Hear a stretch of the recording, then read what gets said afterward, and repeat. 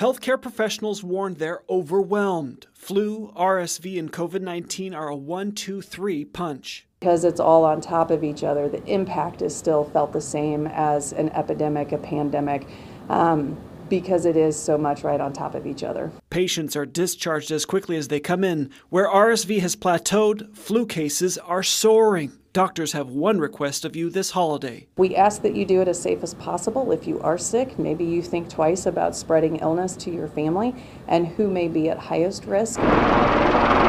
It's a regional problem. The company that orchestrates transfers in our metro and throughout Kansas says it's seen 3 to 4 times the normal volume of transfers, mostly respiratory illnesses.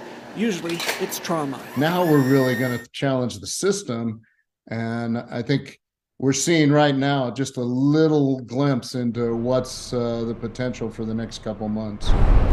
Dr. Richard Watson says since the pandemic, most hospitals are down 15% of their staff.